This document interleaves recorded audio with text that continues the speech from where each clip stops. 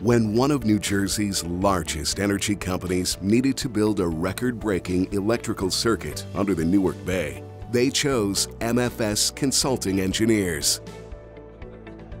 This project is one of a kind. It consists of 2 circuits passing under the Newark Bay to transfer electrical conduit from one side to the other.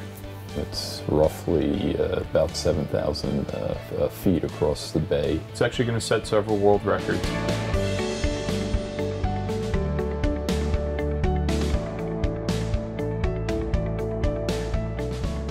It's 6,600 linear feet horizontal directional drilling beneath the Newark Bay from Elizabeth, New Jersey to Bayonne, New Jersey. This project is a horizontal directional crossing. Most horizontal directional drill crossings consist of the pullback of just a product pipe. This project is actually a little bit different than usual. This is a sacrificial outside casing, which will then house several other conduit casings within it. These casings need to be thermally grouted in place. The 2 345 kilovolt circuits will go to a depth of about 120 feet below the existing grade.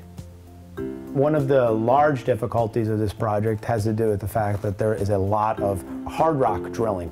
And it's not just one type of rock, it's actually 3 different formations that are converging underneath the Newark Bay. I work closely with Mike Mutilel in evaluating the subsurface conditions based on the geotechnical borings that we conducted on site, both land and in the water. This project is unique in that we're the owner's engineer and we're on the project from the beginning to the end.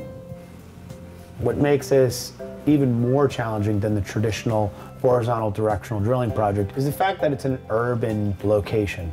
It gives us a very small footprint to work on.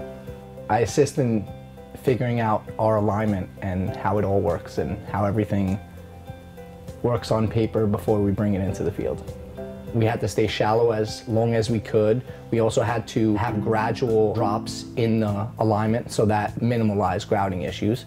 It's actually a world record grout, and it's also a world record for a 36-inch diameter casing to house electrical conduits for this length of 6,500 feet. This, as a civil engineer, is a dream. It's not only a record-breaking project, but once it's completed, it'll also outlast most humans' lifetimes. And to say that you're part of that as a designer and as a design team as MFS is truly an honor and a pleasure.